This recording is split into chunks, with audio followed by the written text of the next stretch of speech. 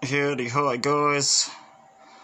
I don't really have much going on at the moment, middle of winter, but I thought I'd show you my sensitive plants that I've been growing.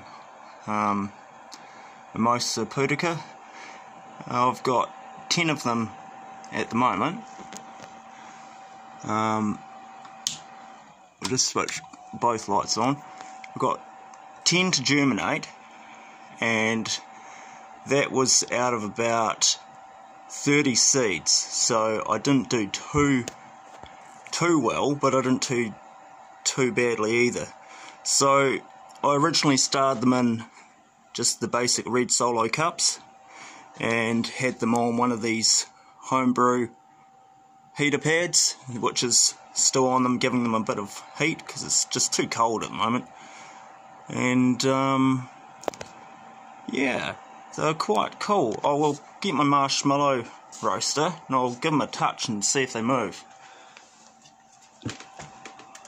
Watch this. Will they move or not?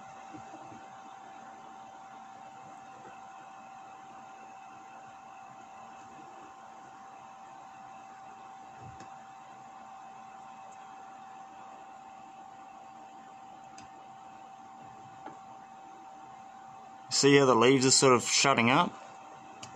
Try this one at the back. Get that one to move. So they move in two stages. First the little leaves sort of snap shut together, and then the leaf itself actually sort of folds down. You know, you can see them on. I've seen old David Attenborough talk about them, and it's sort of a defense against sort of chewing insects and that sort of thing. But anyway, yeah, these are my sensitive plants. So this one's a bit better. You can see it under some proper light. We'll give them a feel. See how sensitive it is. Move, plant, move. Get you too. Get you. Yeah. Anyway, just thought I'd show you my sensitive plants. And they're grown under a New Zealand made LED grow light.